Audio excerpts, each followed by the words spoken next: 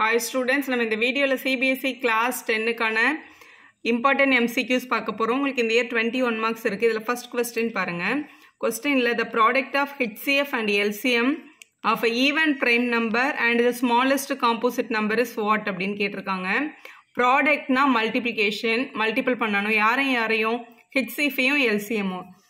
HCF into LCM ஓட ஆன்சரை வந்து கண்டுபிடிக்க சொல்லியிருக்காங்க. எந்த ரெண்டு நம்பருக்கும்னா ஈவன் பிரைம் நம்பருக்கும் ஸ்மாலஸ்ட் காம்போசிட் நம்பருக்கும். இப்போ வந்து நார்மலாக இப்போ வந்து இதுதான் உங்களோட நேச்சுரல் நம்பர்ஸ். இதில் பிரைம் நம்பர் 1 வந்து பிரைமும் கிடையாது காம்போசிட்டும் கிடையாது. இதில் 2 வந்து பிரைம், 3யும் பிரைம் நம்பர் தான், வேறு எந்த டேபிள்ஸ்லையும் வராது. 4 வந்து காம்போசிட் நம்பர். இதில் இருக்கிறதுல ஈவன் பிரைம் நம்பர் யாருன்னா 2 தான். ஏன்னா 2வை தவிர வேறு எந்த நம்பரும் பிரைம் நம்பரில் வராது. ஏன்னா எல்லாமே 2 டேபிளில் டிவைட் ஆகிடும். அப்போ வந்து ஈவன் பிரைம் நம்பர் அப்படின்றது வந்து 2. ஈவன் பிரைம் வந்து 2ன்னு எழுதிக்கோங்க. ஸ்மாலஸ்ட் காம்போசிட் நம்பர் வந்து 4. ஸ்மாலஸ்ட் காம்போசிட் நம்பர் வந்து 4. இப்போ இந்த 2க்கும் 4க்கும் எல்சிஎம்மும் ஹெச்சிஎஃப்பும் கண்டுபிடிச்சிட்டோம் அப்படின்னா அதை மல்டிபிள் பண்ணிடலாம். ஸோ 2ன்றதை வந்து 2 1s எழுதிக்கலாம். 4ன்றதை வந்து 2 2s எழுதிடலாம். எழுதியாச்சு. ஸோ ஃபர்ஸ்ட் ஹெச்சிஎஃப் கண்டுபிடிக்கலாம். ஹெச்சிஎஃப்ன்றது காமன் ஃபேக்டர் மட்டும். இதில் ரெண்டுத்துலையுமே 2 2 காமனாக இருக்குது. அப்போ ஹெச்சிஎஃப் வந்து 2 மட்டும் தான். எல்சிஎம் அப்படின்றது காமனாக இருக்கிற நம்பரையும் எடுத்து எழுதணும், பேர் இல்லாத நம்பரையும் எடுத்து எழுதணும். ஸோ 1ல மல்டிபிள் பண்ணால் அதே தான் வரும். அப்போ 4. அப்போ ஹெச்சிஎஃப் வந்து 2, எல்சிஎம் வந்து 4. அதான் இங்கே உங்களை மல்டிபிள் பண்ண சொல்லியிருக்காங்க. ஹெச்சிஎம் வேல்யூ வந்து ஹெச்சிஎஃப் 2, எல்சிஎம் வந்து 4. 2 4s are 8ன்றதான் உங்களோட கரெக்டான ஆப்ஷன். அது உங்களோட டி ஆப்ஷனில் இருக்குது பாருங்க. நெக்ஸ்ட் பாருங்க, one of the zeros of the polynomial is -3 அப்படின்னு கொடுத்துருக்காங்க. அப்போ இங்கே கொடுத்துருக்க பாலினாமியலோட ஒரு ஜீரோ வந்து -3. இந்த மாதிரி ஒரு ஜீரோன்னு கொடுத்தாங்க அப்படின்னா இந்த வேல்யூவை எக்ஸோட பிளேஸில் சப்ஸ்டியூட் பண்ணணும். சப்ஸ்டியூட் பண்ணால் அதோட ரிமைண்டர் 0 ஆகும் அப்படின்றத அதோட பேசிக். இப்போ கொடுத்துருக்க பாலினாமியல் வந்து இன் டேர்ம்ஸ் ஆஃப் எக்ஸில் இருக்குது, பி ஆஃப் எக்ஸ். இதெல்லாம் நம்ம வந்து எழுத தேவையில்லை. நான் 1 மார்க்குக்கு நீங்கள் ஜஸ்ட் இந்த ஆப்ஷனும் அதோட ஆன்சரையும் எடுத்து எழுதினாலே போதும். x² plus kx plus 1. இப்போ கொஸ்டின்ல என்ன சொல்லியிருக்காங்க, one of the zero is -3ன்னு கொடுத்துருக்காங்க. அப்போ p ஆஃப் -3 அப்படின்னு எக்ஸோட பிளேஸில் -3 சப்ஸ்டியூட் பண்ணால் இதோட ஆன்சர் 0 ஆகிடும்ன்றதான் அர்த்தம். ஏன்னா ஃபேக்டரை கொண்டு போய் அந்த ஈக்குவேஷனை சப்ஸ்டியூட் பண்ணால் அதோட வேல்யூ வந்து 0 ஆகும். k -1 அப்படியே இருக்கட்டும். எக்ஸுக்கு பதிலாக -3² k into -3 plus 1 அப்படின்னு எழுதிக்கோங்க. ஸோ இது வந்து k into -1 -3 ஸ்கொயர் பண்ணால் +9 ஆகிடும்.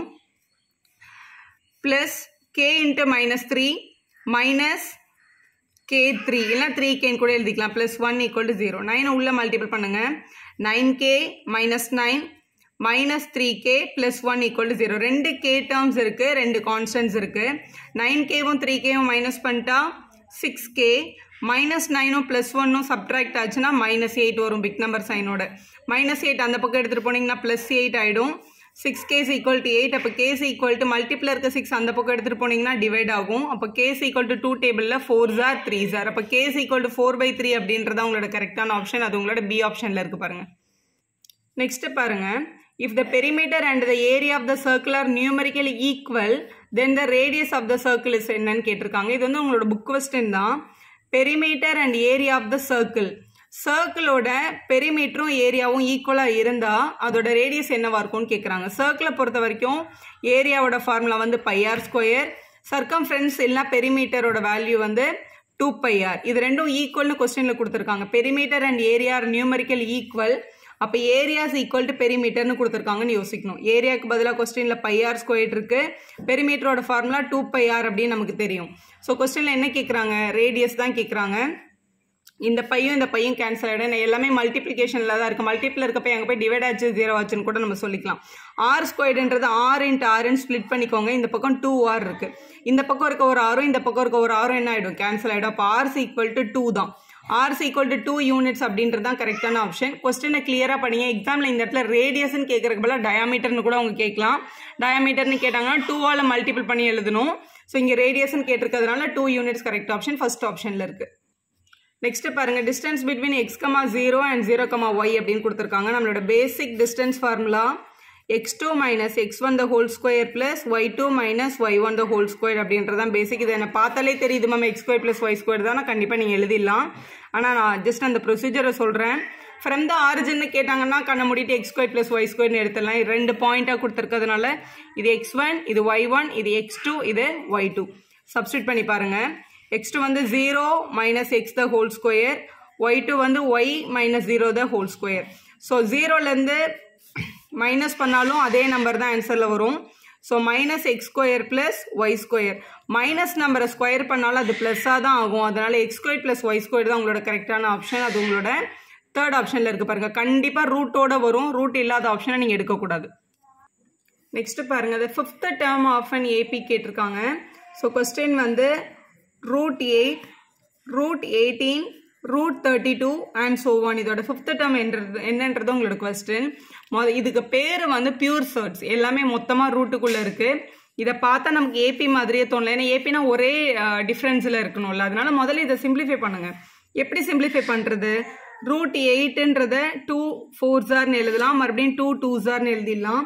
அப்போ 8ன்றது வந்து 3 times 2 உள்ள இருக்கிற மாதிரி. 18 அப்படின்றது 2 டேபிளில் 9s, 3 டேபிளில் 3s, 2 into 3 into 3 actually. 32 அப்படின்றது 32 2 டேபிளில் 16 times, 2 டேபிளில் 8 times, 2 டேபிளில் 4 times, 2 டேபிளில் 2 times. ஸோ 5 times 2 இருக்கு. ஸோ இப்படி முதல்ல ஸ்ப்ளிட் பண்ணிடுங்க. ஸ்ப்ளிட் பண்ணிட்டு இந்த 2 2க்கு ஒரு 2 வெளில வந்துடும், அப்போ இது 2√2. இந்த 2 3க்கு ஒரு 3 வெளில வந்துடும், அப்போ 3√2. அடுத்து இந்த 2க்கு ஒரு 2, இந்த 2 2க்கு ஒரு 2, இந்த 2 2க்கு ஒரு 2 வெளில வரும், அப்போ 2 2s 4√2. இதான் உங்களோட கொஸ்டினில் கொடுத்துருக்க டேர்ம்ஸ். இப்போ first term, second term, third term, fourth term, fifth term. லாஜிக்காக யோசிச்சு பாருங்களேன். 2√2, 3√2, 4√2, கண்டிப்பாக அடுத்து 5√2, அடுத்து 6√2 தான் வரும். அப்போ 6√2 தான் உங்களோட கரெக்டான ஆப்ஷன். இல்லை மேம் இதே 2 மார்க்கில் கேட்டாங்கன்னா இதை வந்து நான் எப்படி ஃபார்முலா அப்ளை பண்ணுறது அப்படின்னா நான் சொல்கிறேன். இதை டேரெக்டாக கூட நீங்கள் எழுதலாம் 1 மார்க்குன்றதுனால. இப்போ இதோட ஃபிஃப்த் டேர்ம் தான் என்னன்னு கொஸ்டினில் கேட்டிருக்காங்களா. இதோட ஏ வந்து ஃபர்ஸ்ட் நம்பர் 2√2ன்னு எழுதிக்கோங்க. டிஃபரன்ஸ் வந்து a2 minus a1. செகண்ட் டேர்மில் ஃபர்ஸ்ட் டேர்ம் மைனஸ் பண்ணோம்ல, அப்போ 3√2 minus 2√2. ஸோ √2 காமனாக எடுத்துடலாம். அப்போ 3 minus 2 √2ன்னு காமனாக வந்துடும். ஆக்சுவலாக √2 தான். 3√2ல் 2√2 மைனஸ் பண்ணால் √2ன்னு கிடைக்கும்.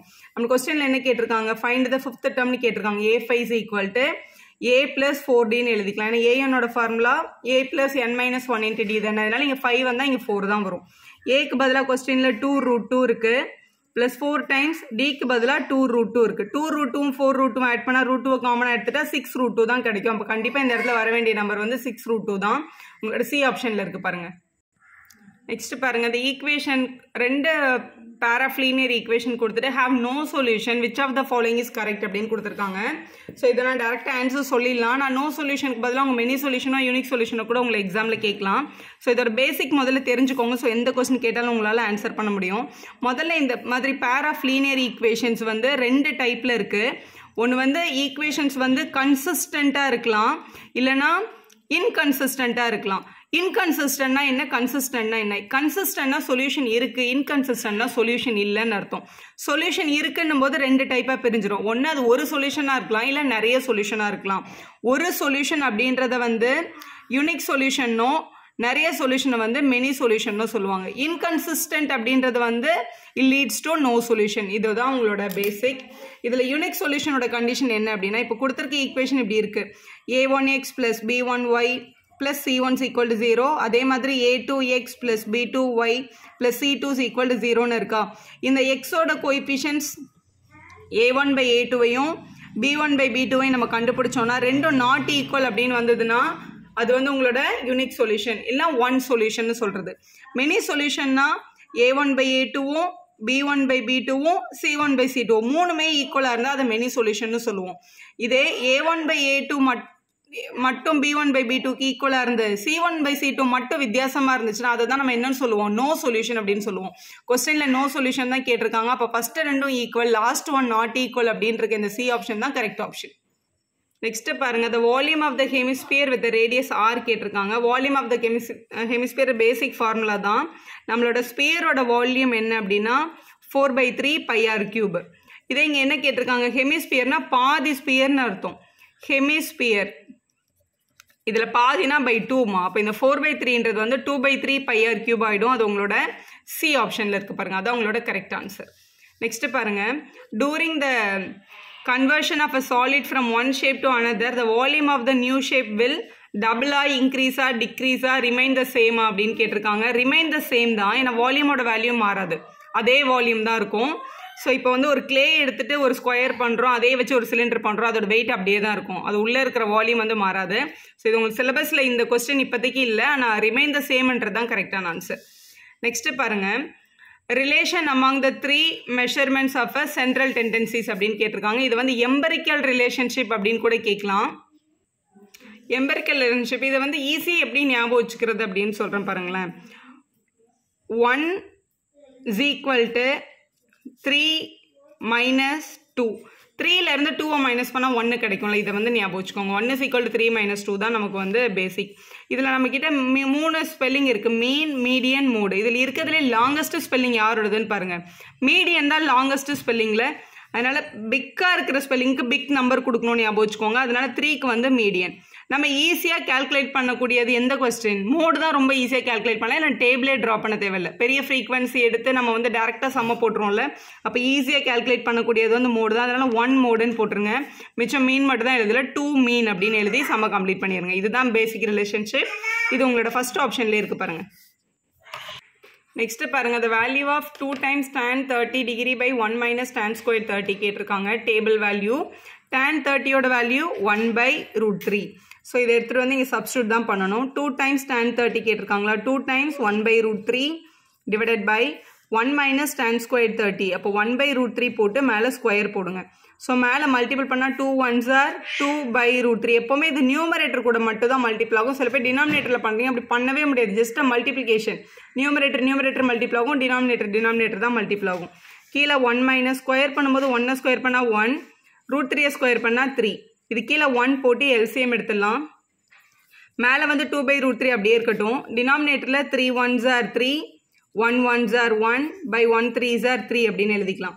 ஸோ இங்கே மேலே வந்து 2 by root 3 இருக்குது, இங்கே கீழே டினாமினேட்டரில் 2 by 3 இருக்குது. டினாமினேட்டரில் இருக்க 2 by 3 மேலே எடுத்துகிட்டு போனோம் அப்படின்னா 3 by 2 அப்படின்னு கிடைக்கும். இந்த 2வும் இந்த 2வும் கேன்சல் ஆகிடும். இப்போ 3 by root 3ன்னு கிடச்சிருக்கு. ஆனால் 3 by root 3 வந்து நம்ம டேபிள் வேல்யூவில் இல்லை, அதனால் இந்த 3யை வந்து root 3 into root 3 ஸ்ப்ளிட் பண்ணி எழுதிருங்க. root 3 into root 3 3 தானே, அதனால 3 எப்படி எழுதிக்கலாம். இல்லைனா ரேஷனலைஸ் பண்ணணும் அப்படின்னு கூட நம்ம சொல்லிக்கலாம்.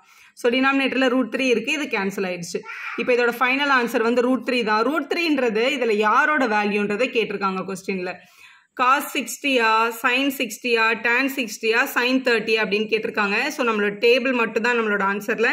இப்போ root 3 அப்படின்றது வந்து tan 60 டிகிரியோட வேல்யூ தான் root 3 வரும். அதனால் அதுதான் உங்களோட கரெக்டான ஆன்சர். ஸோ டேபிள் வேல்யூ தெரிஞ்சால் இந்த பேட்டர்னில் எல்லாமே ஆன்சர் பண்ணிடலாம். டேபிள் எப்படி ஃபார்ம் பண்ணுறதுன்றத ஷார்ட்கட் வீடியோ நம்ம சேனலில் இருக்குது. அது மட்டும் இல்லாமல் எல்லா சாப்டரோட case study question, MCQ, mostly repeated question, மொத்த கான்செப்ட்டு, ஆர்டி ஷர்மாலேருந்து கேட்டிருக்க கொஸ்டின் எல்லாமே சேனல் அவைலபிளாக இருக்குது. ஜஸ்ட்டு போய் பாருங்கள், எக்ஸாமுக்கு ரொம்ப யூஸ்ஃபுல்லாக இருக்கும். ஃப்ரெண்ட்ஸ்க்கும் ஷேர் பண்ணுங்கள். Subscriber channel for more videos.